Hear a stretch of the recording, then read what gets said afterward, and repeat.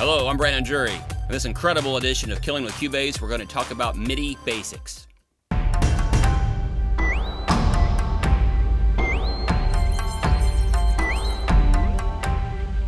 got to get the channel stuff right, and that's probably something should show you with my hardware sense, because that's the easiest way I've set up right now, although we could do it over here as well. Now, if you don't have this going anywhere, like it's just a MIDI track, that's what it sounds like. It doesn't do anything because you have to trigger a noisemaker of some kind, and that's where all this stuff comes from.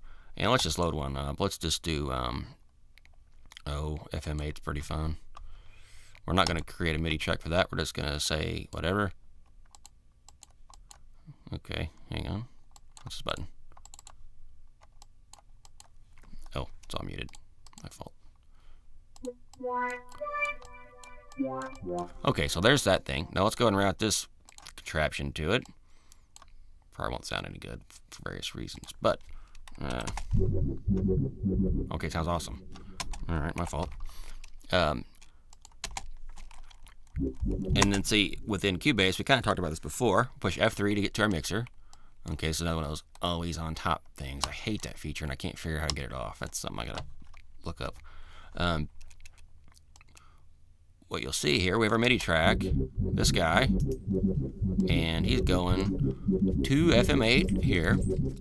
Shut up, Panzer! Again, every damn video, he's got to be in it. Damn dog.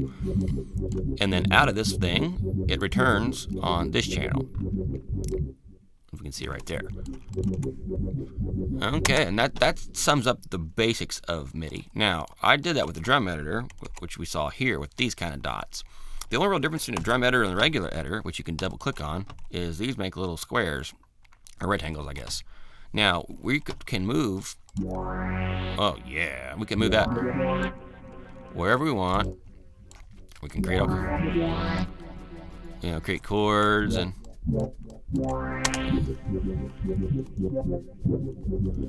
okay, you get the idea. We can make them longer. And we can do basically anything just with our like the mouse. And like the Dead Mouse guy, who's like one of the tip-top house music dudes, the story goes that he doesn't even own a MIDI controller of any kind, like a keyboard. He just draws everything in. So this is a viable way of expressing yourself, if that's what you want to call it. There's nothing wrong with this method, and it's definitely one way to work. Now, another way to work, I'm going to kill this, and then the usual recording trickeries apply, where I'm going to turn off or set up the lanes to be a little different. And that's another thing, you can use lanes with MIDI tracks as well. You can pretty much do every Cubase feature within every Cubase feature when it makes sense. Now I'm going to turn around here, beat on this synth thing. Let's make sure I can have the monitoring button so it knows that we want to listen to it. So, alright, so where am I at? I don't have a turn my click on, hit play after I get back a bar. And so,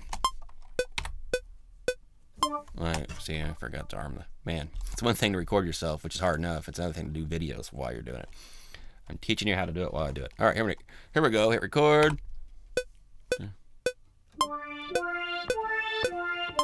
Alright, so, well, oh, that's because looping was on. Now, okay, well, let's talk about that real quick, because it's important to know. When you have this looping business on, sometimes the first take, Cubase just says, you can do a practice run, and then you do the real one. And that's what happened right there. So, sometimes it doesn't always do that. I don't really know what's going on. I didn't make it. Blame the Germans. Alright, where are we at here?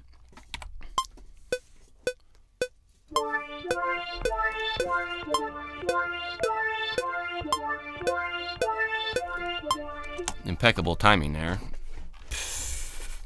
Okay, so you can see here, the bottom one, it left, I got a problem. That's odd. Anyway, not sure what's going on there. Some little glitch. Cool. Welcome to my world. So much for Cubase. Sucks, huh? Anyway, so okay, so you get the idea there. We can enter that data, and I could have just as easily drawn these little things,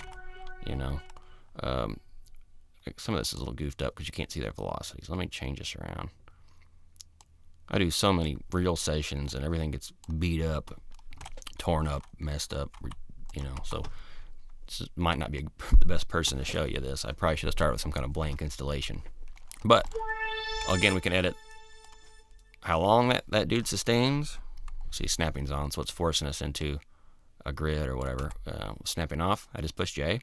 We can go anywhere we want. So that's interesting. We can adjust the velocity. Oh, it's got that thing going on. Let's see. Where is that? Okay, there it goes. So we can adjust how loud things are, real soft, or real loud. Which again, velocity isn't really soft or loud. It's how hard you hit the key, which that doesn't always mean it's louder. It means it has more attack in the beginning sometimes. So that's something to think about too.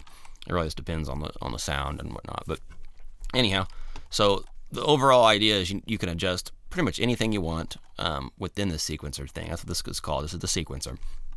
And you can send it to whatever synth you want. And if you want, you can duplicate it and send it to 2 synths, and you kind of get in that layered business.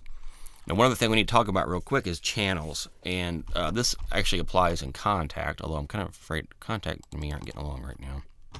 I don't think it likes my 64-bit system here. Kontakt is a sampler, which allows you to say on channel 1 to do drums, channel 2 bass, channel 3 piano, or whatever you want to do. It's got a zillion instruments, and you can add 10 zillion more. The thing of it is in order to keep things straight, this is the channel here. You have to send, so we talked about MIDI, the drums being on channel 1, you would send that to number 1. And the bass on 2, you'd have to do this to number 2, and etc. down the list to match up whatever you do in Kontakt. Now, I guess I need a picture of my synths here to kind of show what's going on. But I'm going to go out my MIDI, my hardware MIDI interface. And if I send that to 1, that should go to my 8080, which is having problems, which you'll hear. Something weird is going on. I'm hearing 2 things at once. Don't know. All right. So there's synth 1, and then we'll hear a totally different sound because we're going to, this is the Korg MS-2000.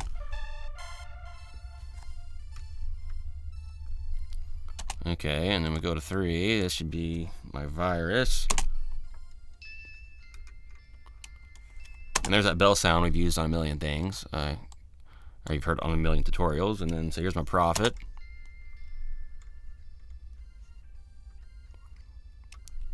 Weird, but good. And then last is the Moog Voyager RME I forgot. So, okay, maybe not the Moog's strongest suit. Moog normally is pretty amazing. But anyway, so you get the idea that you can send this to different synths or different facets of the same synth. And the idea here is you can control up to 16 different, I guess I'll call them gadgets. It's 16 individual entities with one MIDI cable, or in this case, one track, I guess you could say.